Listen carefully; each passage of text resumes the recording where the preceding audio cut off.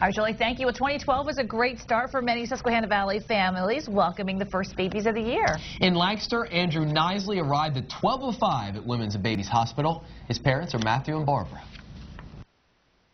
It's special. It's like any other day in a sense, and yet it is special. 1/1/12, and yeah, we're just thankful for a healthy son. Andrew has 4 other siblings ranging in age from 2 to 10 years old. At Pinnacle Health Hospital in Harrisburg, Robert Hayward Jr. was the first baby born there. Bobby was delivered by his mom Sarah and dad Robert at 12:46 a.m. yesterday. And in Franklin County, Sierra Bard was born at 1:32 in the morning at Chambersburg Hospital to Chelsea McClure and Jonathan Bard. So congratulations. Those moms look good after giving birth. I tell you.